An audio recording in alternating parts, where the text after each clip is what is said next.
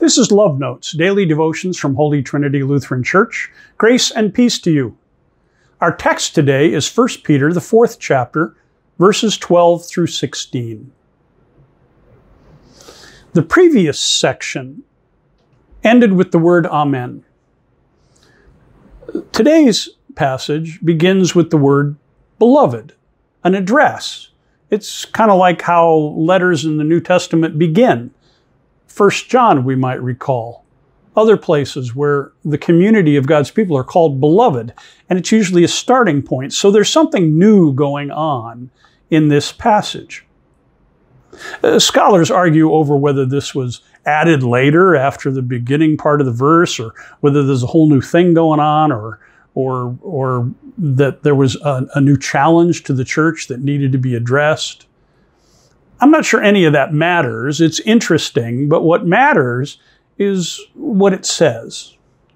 Beloved, you who are loved by God, you blessed ones of God, you children of God, do not be surprised at the fiery ordeal that is taking place among you to test you, as though something strange were happening to you. The first thing I notice here is that the letter is doing nothing to give us the idea that Christians should be able to avoid suffering. Challenges will come, suffering will happen, fiery ordeals, sounds pretty serious, are going to befall people who believe in Jesus.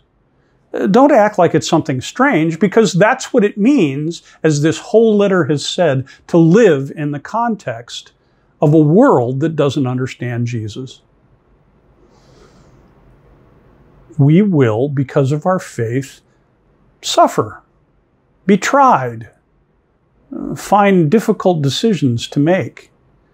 And that is the nature of things. We shouldn't ever believe that by believing in Jesus, we can somehow avoid all of the bad things that might happen. It's just not true. Whether that be small things like a little bit of ridicule for deciding not to go along with the group, or whether it be death itself. None of those things are avoided by faith. But in verse 13 it says, instead of being surprised, rejoice insofar as you share in Christ's sufferings. Now, in what follows here, there's a reflection on the difference between suffering for the self-inflicted things of this life, the things that happen because we're sinful or selfish, or just caught up in the evil of the world, and the suffering that we endure because we're following Jesus. These are two separate things. When I get a cold and my nose is sniffly, it's probably not correct to say, I'm just bearing my cross. There's nothing about the sniffles or a little bit of time on the couch as I recover that is done so that Christ may be glorified. It's unpleasant, and you'll get through it. And the presence of Christ in the midst of that human suffering is something that gives us peace. But Peter here is calling us to think about how we suffer on behalf of Christ. So rejoice insofar as you are sharing in Christ's sufferings, so that you may also be glad and shout for joy when his glory is revealed. Just as Jesus' own suffering was shown to be a step toward glory in the resurrection, when all comes in all, when the consummation of the kingdom dawns, when Jesus returns to establish the final reign of justice, then our glory in our suffering for Jesus will be revealed as something redemptive, something that made a difference, something that mattered. In verse 14 it says, if you are reviled for the name of Christ, you are blessed, because the Spirit of glory, which is the Spirit of God, is resting upon you. God will never abandon us when we suffer in the name of Jesus. The story of every martyr for the last 2,000 years bears witness to this. whether it be St. Ignatius, fed to the beasts, whether it be reformers who were tied to a stake and burned, whether it be those who suffered and pulled up short of death, who were imprisoned and beaten and mocked, all of them suffer with Christ, and the Spirit of God rests upon them. That's how they get through it.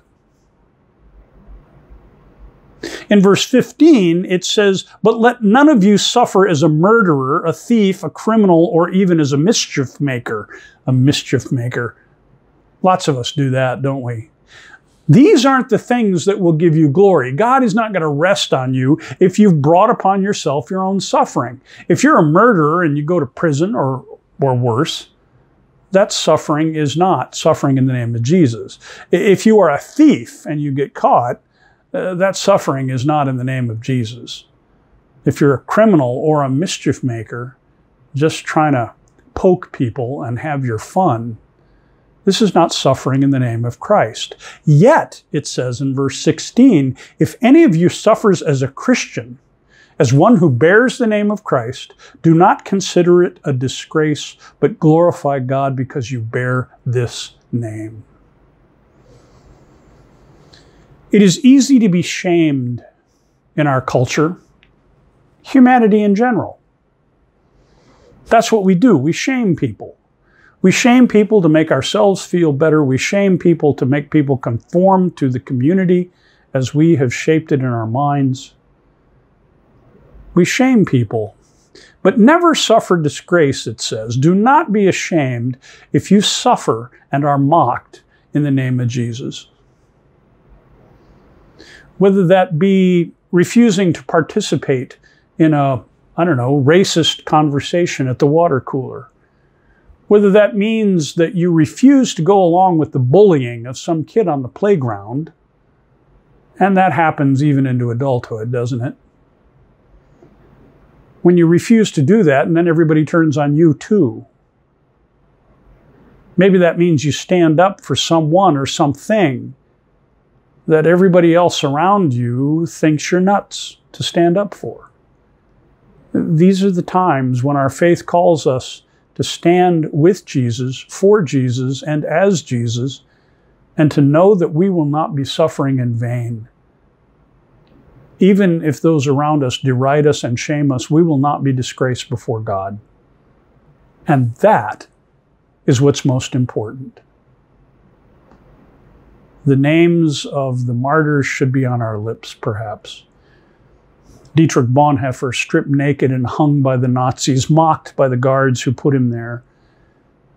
Martin Luther King Jr., shot by an assassin's bullet, mocked for being a black man who called for justice. Countless men and women through the ages who have been mocked and shamed by the world, but who stand with the glory of God. And that's the call of faith. What will sustain you? The approval of the crowd or the glory of the Spirit? Let us pray.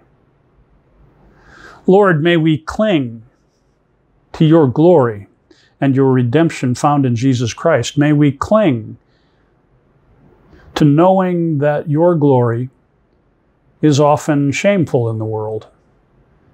May we have the strength, Lord, to suffer in the name of Jesus, knowing that you suffer with us, for us, through us, and that you will redeem us. In Jesus' name we pray. Amen.